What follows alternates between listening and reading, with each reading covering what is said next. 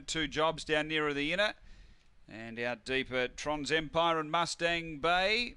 And just having an issue here with rumbling moment, it appears. That's better. Now, door shut behind, light activated. We're set to race. This is the 5th at Mt-Gambier Grays. 270 Cosmic Ann. Away. Step cleanly. Cosmic Ann's getting space to move. Is out a length and a half early. Tron's Empire slides over to second. Mustang Bay was next. Then Patchy Thief, rumbling moment. Next Hard Call. And behind those came Kalora Posey. And right out the back, 2 jobs. Up front, it's Cosmic Ann clear. Out by 3 on Tron's Empire, Mustang Bay, and then Patchy Thief. But Cosmic Ann goes on to win well, the favourite. Cosmic Ann first, second Mustang Bay. Third close, Patchy Thief or Tron's Empire. Their heads are up and down there. Then rumbling moment, Kalora Posey, Hard Call.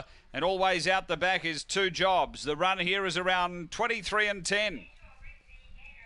Good late move here for the winner, Cosmic Ann. Number 1, Andrew Graham, the owner-trainer. The Black Bitch, October 2014, Cosmic Chief, Sienna Rose. And the inside draw has really worked pretty sweetly in a lot of the races. They've been able to get lovely beginnings. And happening again here with Cosmic Ann, number 1. Second, going to 8, Mustang Bay. And the favourites run 1-2. Third, we stand by for. It was pretty close between Patchy Thief and Tron's Empire, I think the other one we had there. Number 1, the winner, Cosmic Ann. Second, going to 8, Mustang Bay, Peter Keane, a Black Dog, December 2015, Nolan Fawn Bay. And third, we stand by after the running of race number 5. 23:15 is the time. It's 1:08 in a photo here after the 5th at Mt-Gambier.